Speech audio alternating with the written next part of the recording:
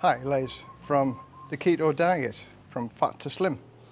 Here I am, another video, and to tell you that this is the end of my week 9 and I'm still going strong on the keto, but I've got some disappointing news. This was my weight last week. I was 96.9 and this is my weight this week, 96.9. So I haven't lost anything at all in this last week. Am I disappointed? No, I'm not, because I want to introduce you to some of my friends. Now this picture here is of 7 bottles of water at 1.5 litres, so that's 1.5 litres equals 1.5 kilograms.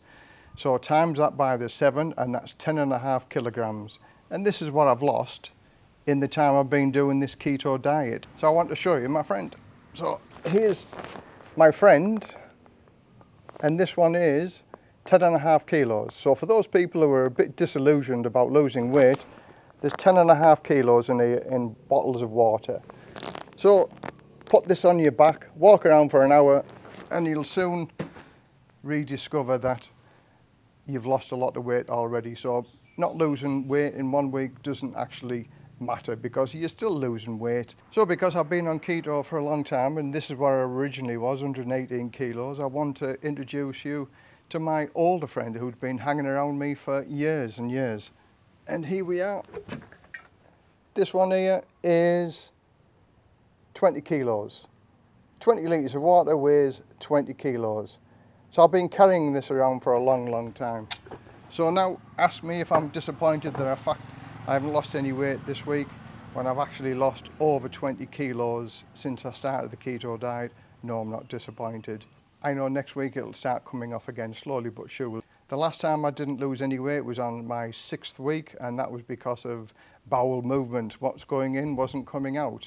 And I think that's maybe a little bit of the same here on the end of week 9. But I'm not bothered, because I know my bodily functions will return back to normal sooner than later, and the weight loss will start coming off again. So I'm over the moon, even though I haven't lost any weight this week.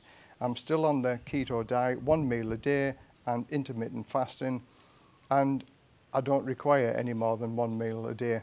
So for those people who are still following my journey, watch the other week's videos and see how I've done. And now with the end of week 9, I still weigh 96.9 kilos, which is down from the original 106.6. So from Les, quick video today, from fat to slim. Till the next video, bye for now.